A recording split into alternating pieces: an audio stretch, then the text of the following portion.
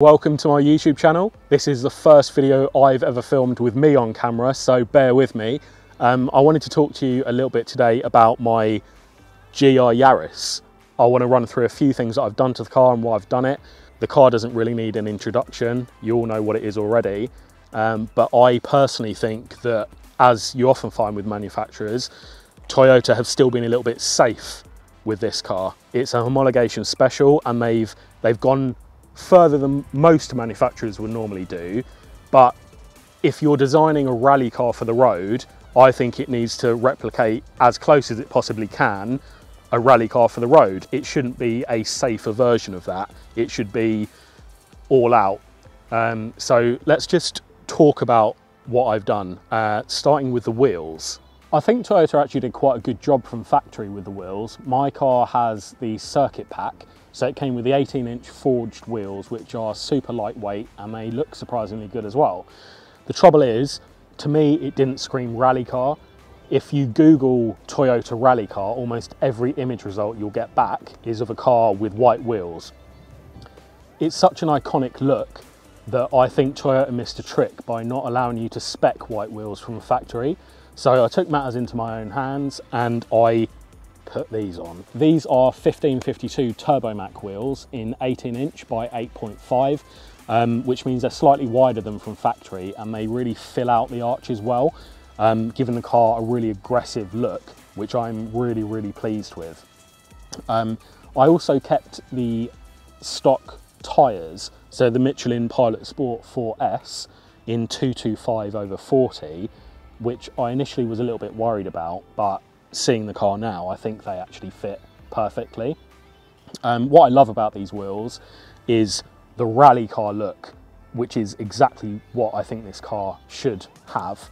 The contrast as well between the white and the red, I think makes the car really stand out. I noticed that when I bought the car, pedestrians on the street wouldn't really look at the car unless they knew what it was. But now even those who may not be sure what it is, whether they think it's just a sporty Yaris or if they know it's a GR Yaris, look at the car because you can't help but notice how good it looks. What I've also done to the car, which I hope you can see from this angle, is lower it slightly. Rather than going for coilovers, which is quite an expensive choice, I went for the H&R lowering springs, which are 35mm. I was worried it was going to be too low, but in actual fact, I think it's come out perfectly. The car looks a lot more aggressive, which is what I wanted it to do, but it's also usable on the road. The ride feels the same as it did from factory, and it doesn't scrape on the arches over bumps, so I haven't really got any complaints at all, and it looks brilliant. So one of the most disappointing things about the car, and I really am scraping the barrel when I say disappointing because the car is more or less flawless, was the sound. Rally cars sound fantastic, but from the factory this car has more or less no sound whatsoever. If you're going to compare it to anything, you would compare it to a Hoover. So what I did was I took the car to Overkill Performance, who fit a custom catback for me, which is straight through from the GPF back. Some people like it, some people don't. I think it's the perfect amount of loud. I wouldn't want it any louder.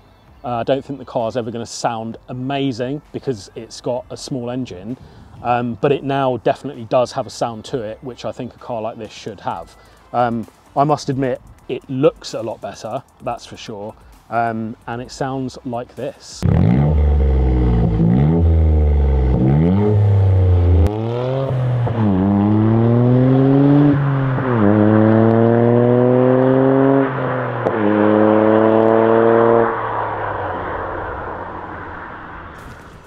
So I hope you've enjoyed this video. It wasn't intended in any way to make out that the Yaris wasn't good enough from factory. I just wanted to share what I've done to mine to make it, in my opinion, as good as it possibly can be.